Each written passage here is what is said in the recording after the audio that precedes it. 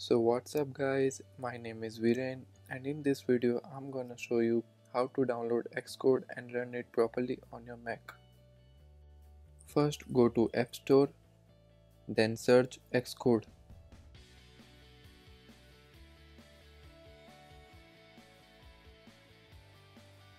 After that select the first option you see on the result page.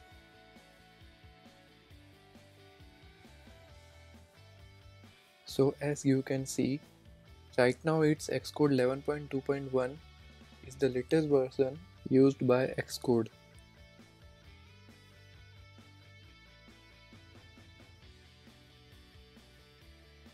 So before clicking the install button, first check the size of the app.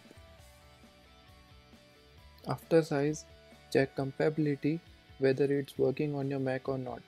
Right now you need macOS 10.14.4 or any later version of it to run Xcode 11. Now come back to top and then select install button. I have already installed the app, so I'm just gonna open it. Now if you successfully install the app, it will show a dialog box like this. So that's it guys, this was all about how to install Xcode 11 on macOS Catalina. Thanks for watching my video and don't forget to give a like.